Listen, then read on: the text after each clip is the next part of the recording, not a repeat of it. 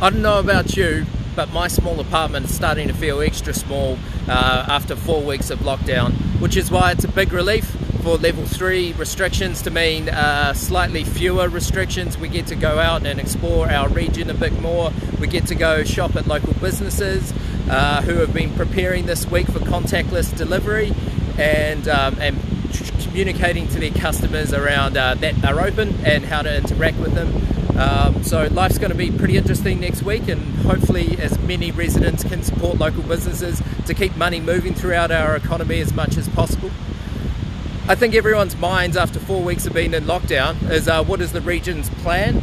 So we've put together a webinar series of local business experts and other business leaders around just sharing ideas and putting together some potential options that the region could consider as we try and recover and respond while our borders are likely to be closed for well over 12 to 18 months.